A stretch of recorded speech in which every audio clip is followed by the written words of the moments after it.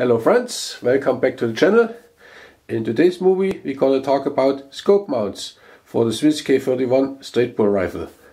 Disclaimer at the beginning, nothing is sponsored. All the things you are gonna see I bought with my own money and I just will tell you my experience with these things.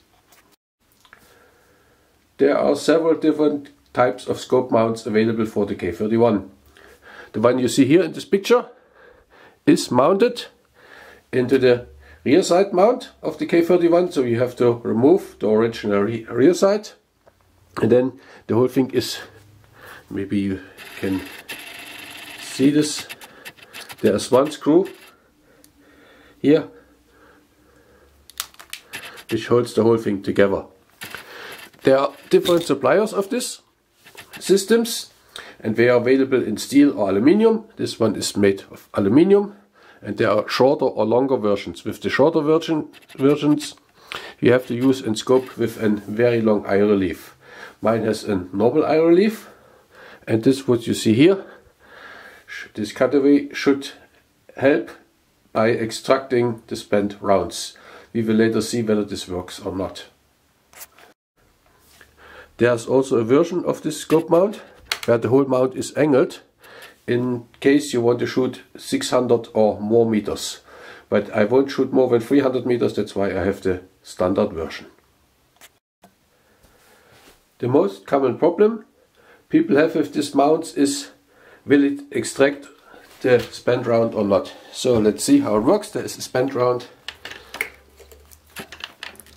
in the rifle, and yay, it extracts. And it does so in maybe 85–90% of all cases. But for me it is not a problem if it would not extract. I do not care that much about whether the round is spent round is extracted or not, because at the range where I shoot you are not allowed to use a magazine or just one round in the magazine. So this is what you can do. You have to load it, you can close it. Then you can remove the magazine, you fire the round, and then you throw it out, and then you load the next round. So whether the round is extracted up or down, for me does not matter. What does not work at all, of course, is loading the gun with a stripper clip. So this is impossible because the scope is in the way. You have to use the magazine, but as I told you, at our range this is also prohibited. For me a much more severe problem is the G-crest. So this stock is too low when you look at the height of the scope mount, so you have to do something that you have a G-crest, and I use this thing of plastic which actually made for another gun, and I fix this with this holder which is actually for rounds, but it's rubber, so I can fit this over the stock, put this under, and then I have a nice G-crest. Of course you can also use some more tactical thing if you like to do so. This is both possible, and then you have a nice G-crest and you can aim properly with this rifle. As you can see, this K31 is dressed like a hunting rifle, but I do not hunt with this rifle because it's still, everything is like a standard K31, so you should shoot only the military GP11 round with this. This is a full metal jacket, and in Switzerland you do not hunt with full metal jackets. That's why I use this at the range only, and you see some of the typical targets we had in the good old times. Targets were made of paper, and you see actually where you aim, and you also saw the impact of your rounds.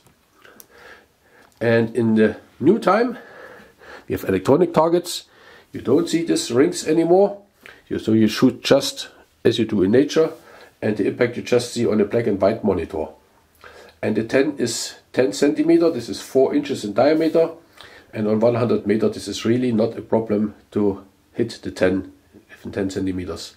Other targets are the bore at 70 meters, which is a moving target, and another one is at 150 meters, which is also no problem to hit. So this scope mount is really very good for the things I use it hunting on the range at about 150 meter, perfect for me.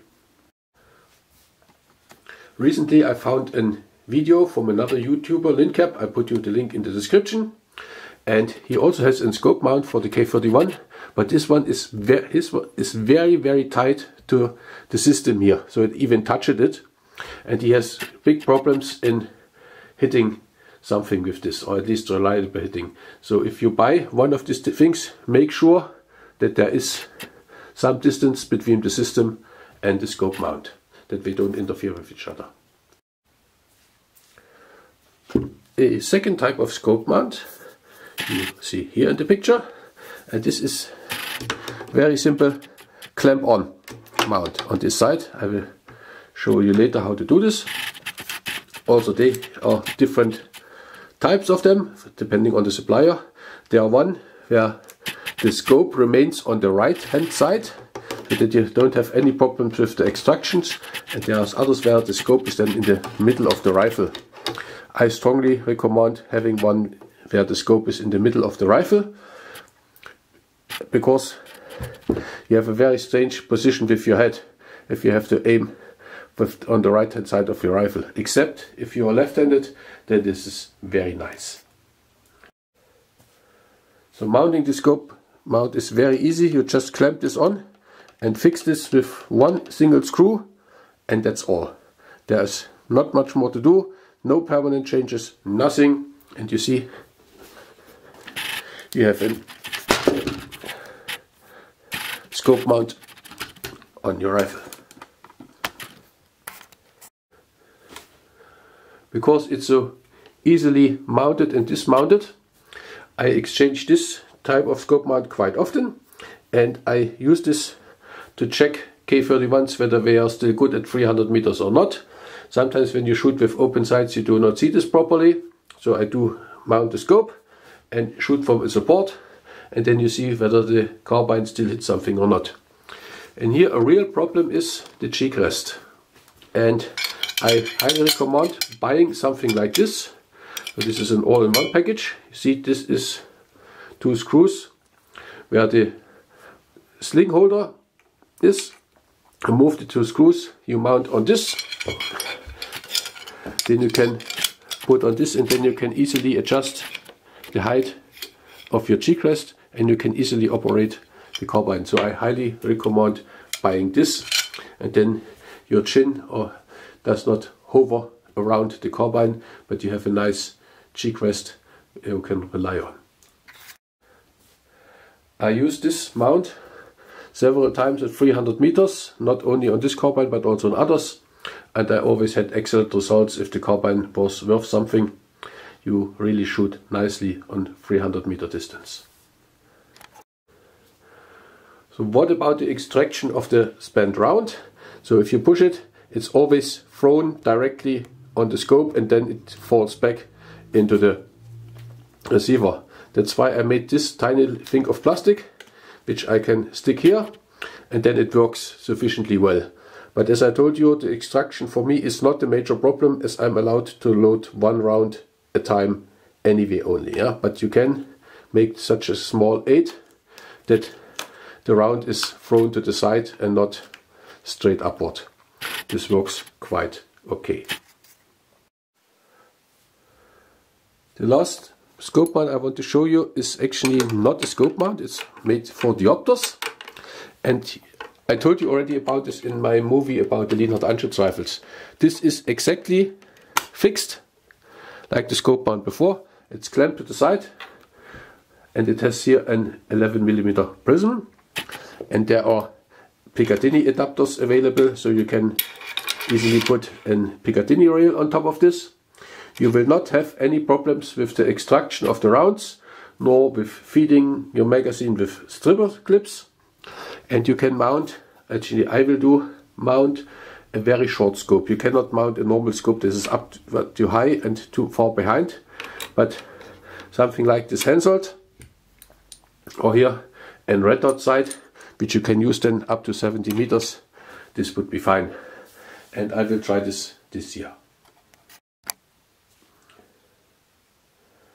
I cannot provide you with short movies of me shooting these rifles, because at this shooting range where the hunters practice, we do not like anyone doing pictures or movies there. So, but you can believe me that all the scope mounts I've shown you work really well. This one I cannot tell you right now because I haven't tried it yet, but I will do so this year, and I will let you know whether it works or not. So I hope you liked the video, and see you next time. Bye bye.